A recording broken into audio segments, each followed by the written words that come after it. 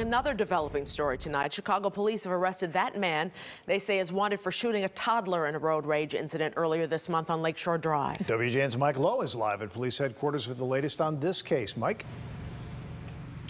Ray and Micah, good evening once again to both of you. Chicago police say it was the young victim's own grandmother, along with eyewitnesses on Lakeshore Drive and ultimately a network of traffic cameras that allowed Chicago police detectives to track the shooting suspect's vehicle and ultimately arrest him on the near west side.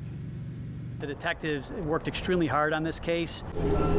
It took 2 weeks, but Chicago police say they finally caught the man responsible for one of the most startling crimes in the city so far this year. It's definitely a road rage incident. A toddler shot in the head by an irate driver, his anger exploding in traffic on Lakeshore Drive near downtown earlier this month.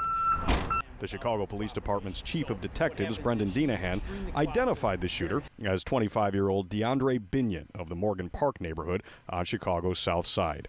Binion has been charged with 3 counts of attempted first-degree murder and 1 count of aggravated battery.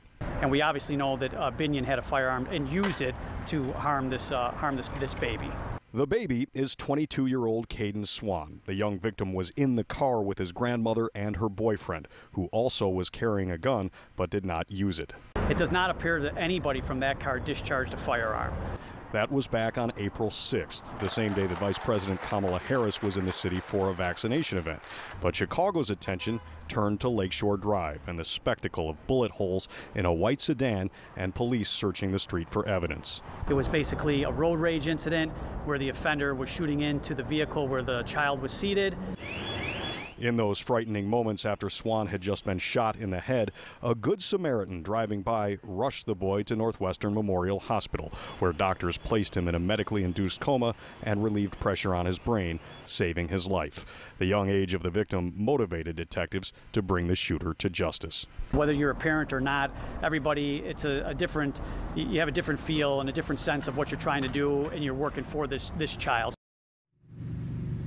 And 2 weeks ago, young Kayden Swann was brought to the hospital in critical condition. He was fighting for his life. There is some good news tonight.